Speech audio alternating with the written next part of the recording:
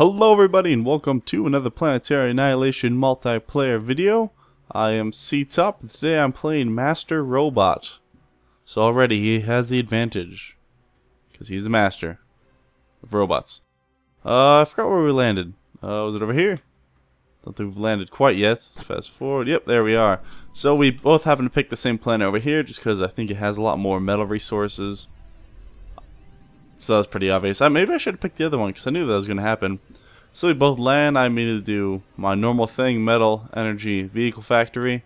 And over here, Master Robot is basically doing the same thing.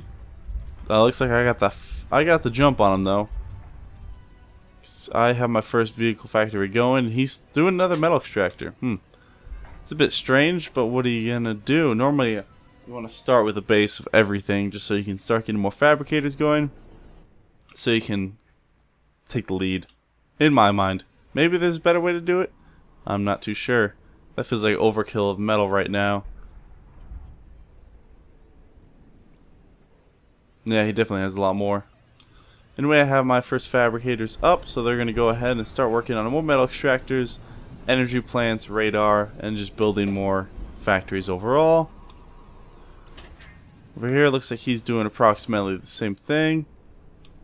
We're going to fast forward a bit more. Looks like we're going to meet each other in a little bit. Yep, our metal extractors are going to start overlapping. Let's hop on over here. I've begun work immediately on my orbital launcher just to get a good foothold on the other planet and in orbit here, which is something I like to do early game. Some people might say it's inefficient, but who knows. I also have another advanced vehicle factory going up here, as well as metal energy storage down here. Currently don't have anything coming out of my vehicle factories. Probably haven't noticed yet. There we go. Now I noticed. And over here he's actually started off with some tanks. So he's sending some bolos. Over here he's taking out my metal extractors, replacing them with his own. What a jerk. So already I think I have... Yep, I have the energy and metal advantage right away just because I built more fabricators than him. And that way I was able to get more energy up, more metal up. And his commander's not doing anything, he's just standing up there. You gotta use your commander, especially in the early game. Let's just fast forward a bit more. Okay, he's sending some guys over, but now I have some tanks up, and I'm about to have this pelter set up. And I'm working on my first orbital fabrication bot. Actually, I do have Strayus right now, so he's going to go down and grab, as usual, he's going to go grab a, whatchamajigger, a fabricator and take him over to the other planet, Bacon. Alright. So I have a fabrication bot up here. He's going to go and start work on a orbital, whatchamajigger, orbital factory. I believe that's what it's called. It looks like he's poking the bear some more with some bolo tanks, but because of my energy and metal efficiency, I'm able to fabricate a lot more quickly than him, so I'm going to have the numbers advantage eventually. So he's got quite a bit right now actually. Let's check the numbers. Yep, so I have more units just because I think I have more fabricators than him. But I do have turrets and pelters here, so I set up a little bit of defense. Oh, here it is. The orbital factory. There we go. So I have this guy. Has he picked him up yet? No, he's just... Oh, maybe I already sent a different one. Did I send a different one? Does not look like it. Let's check up on what he's doing. I sent over an acrid just to kind of spy, just to look around and see what's going on. Fast forward a bit more. I'm just building up my army. Oh, yeah, he had a bomber come in, and I didn't have an anti-air, so I hurried up and quickly built some spinners. That's where all these guys got damaged, and was able to take them out. I have some catapults being built here with my advanced fabrication vehicles. It's because I like these things. They're nice. They have really good range, so if these guys pass like this line, I'm going to be able to hit them with my catapults. In fact, I think they're going to do that shortly. So if you look here, see my... Actually, let's go back a little more. Let's see what the range of this catapults. Yep. So about this line here, I'm going to start hitting them. So that's already going to be taking them out. And these things fire and build a lot more quickly than I thought they would.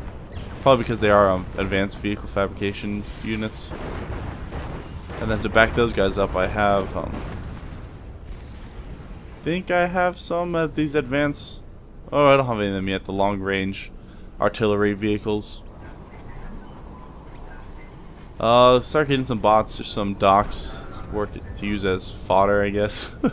Docks are kind of useless, but they absorb fire. So I use them to basically, they're going to be faster, so they're going to be on the front line, and they're going to absorb a lot of the incoming fire from the enemies. Look, I can still hit them with these catapults. They have no idea.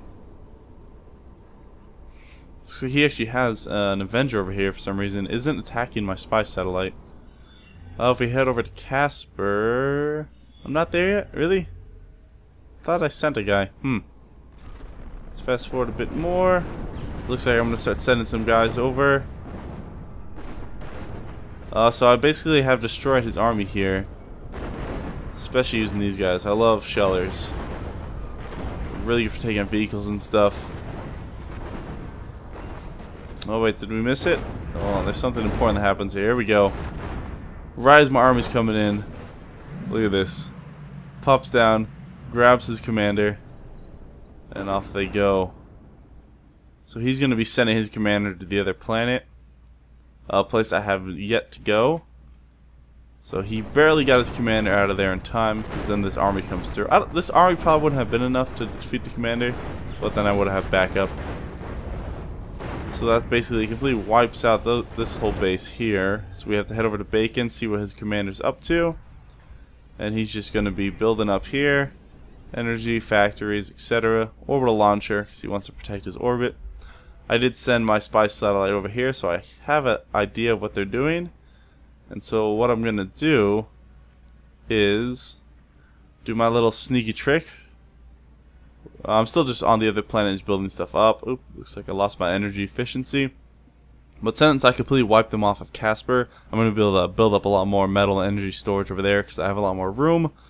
And I have just the hero over here. There's one little fabricator bot building up the teleporter. And let's just zoom out so you can get a full feel of this. There we come.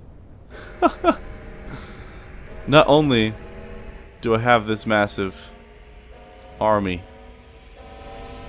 but I'm also building nuclear missile launchers on this planet. Oh yes.